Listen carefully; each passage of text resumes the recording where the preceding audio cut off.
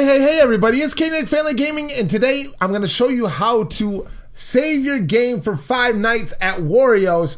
I've heard a lot of people have been having problems with saving their games for Five Nights at Wario's, and I want to show you exactly, step by step, how it is that you do it. When you first download the game, it's going to come in a compressed file, but before you get the game, I got to show you how to get it. You got to go to GameJolt.com.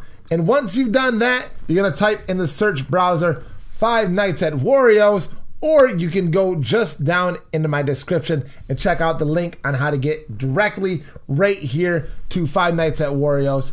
Once you've done that, it's going to lead you right here to this page that you're seeing right now. You just want to download the game. It's a small file, only 155.8 megabytes. That's really, really small, honestly. Once you've done that, you want to open the folder in which you downloaded it in. It should be in your downloads folder.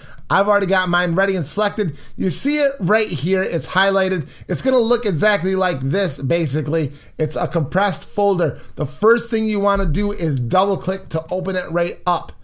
That's going to bring you to the open folder of Five Nights at Wario's.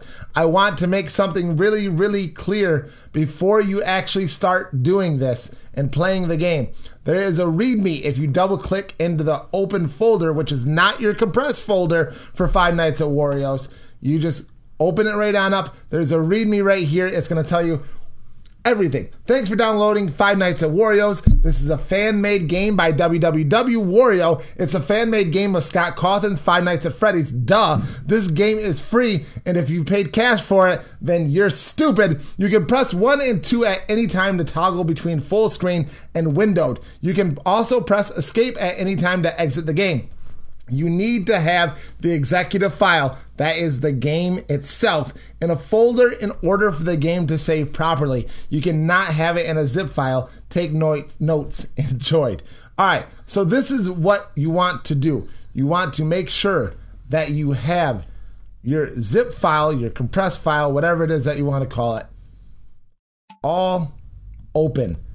It cannot be like this. You want to make sure that you are in your downloads folder or wherever it is that you have downloaded Five Nights at Wario's to double click, open it up.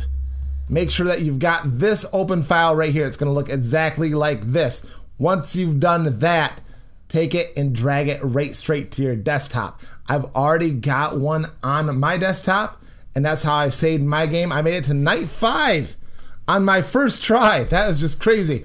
But just take this, drag it onto your desktop.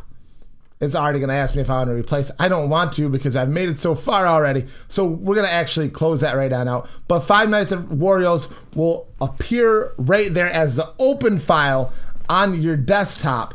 Then you want to just basically double click Five Nights at Wario's and open it right on up. And there you are. You've got Five Nights at Wario's. After you've played the game, this right here is not going to be here the first time.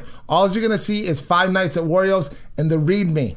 After you've played Five Nights at Wario's and you've done your first couple nights or whatever it is, this Five Nights at Wario's save data will open up for you and it will save your night. But that is it. I just wanted to give a quick tutorial to all of you guys at home if you happen to play this game to know how to save this game, because it's really, really awesome, and I wouldn't want to see you have to go through all the terror torture all over again, not unnecessarily. But that's it. Thanks for watching. Please don't forget to slap that like button, leave a comment down below, and subscribe. Peace out, and Badizzle.